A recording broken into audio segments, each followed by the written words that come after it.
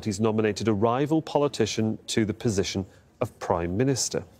Zeidon Alkinani is a Middle East analyst focusing on Iraq and a fellow at the Arab Centre in Washington, D.C. Joins me now. He's here in Doha. Good to have you with us on the programme. Are you surprised that Sadr's supporters have gone towards Parliament again on his word?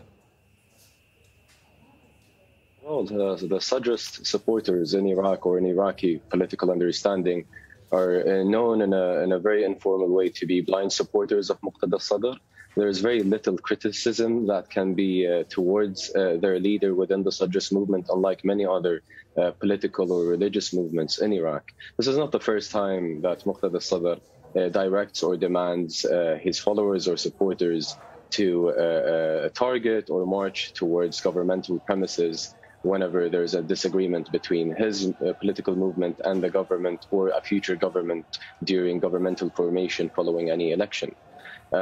Sadr is currently moving away from the defensive to the offensive.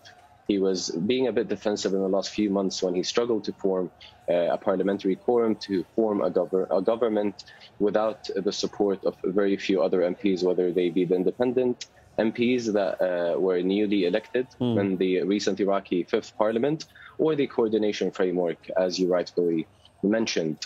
Currently, Sadr is trying to build a new, if you may, rebellious parliamentary opposition role, which he and his movement is preparing for, but at the same time also trying to create the obstacles to the coordination framework whenever a nomination of a certain candidate is being put forward that in one way or another would not meet their interests or agendas in the future. We witnessed very similar obstacles from the coordination framework towards the Sadrist movement when the ball was at their court to form the government. If I could just pop in there, because of course, obviously, you know, Muqtada Al-Sadr tries to portray the image, and certainly in his speeches and sermons, that he is a nationalist. He may be a Shia Muslim, but he's a nationalist. He cares about Iraq, and he tries to portray anybody in the other political spheres as influenced by outside forces, whether they be the West, Europe and the US, or Iran.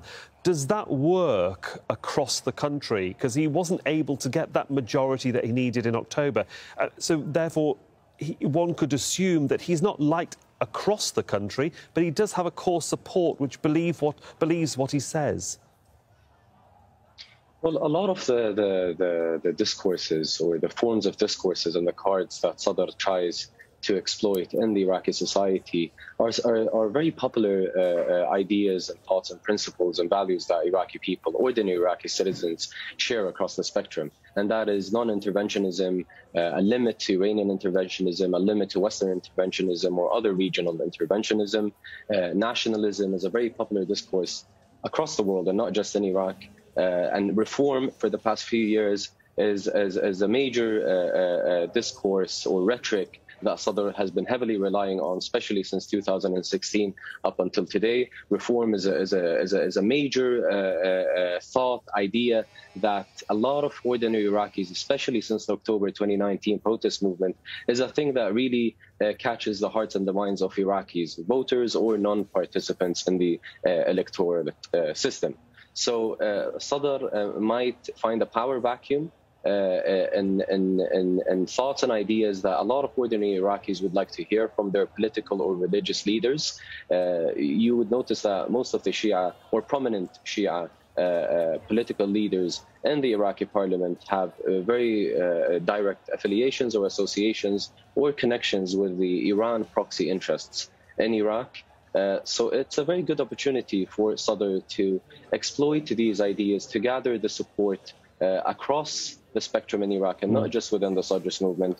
However, there has been a very rising political consciousness amongst the Iraqi youth since the October 2019 protest movement, as previously mentioned. And this is why we noticed a very low voter turnout. This is why we're noticing an increasing intensity in this intra-Shia political rivalry between the coordination framework and the Sadrist movement, which is very far away from the interests of the ordinary Iraqi citizens, both the people who voted and the people who boycotted the last election. Mr. Alkinani, just briefly, because we're running out of time here, if both sides don't agree with a potential candidate to become Prime Minister. How's this going to play out? Are we looking towards another general election in some shape or form? That could be a possibility. However, another possibility or another thing that we're currently witnessing here is that the Sadrist movement is trying to delay the coordination framework's possibility to form the government as much as possible, so it does not stay in the record that it took the coordination framework a shorter time than the Sadrist movement to form a government, and they might find a middle ground solution and agree on a candidate that would satisfy all the political Shia parties in Iraq, similarly to the agreement that took place with former Prime Minister Adel Abdel Mahdi in 2018. Well, we'll see what happens.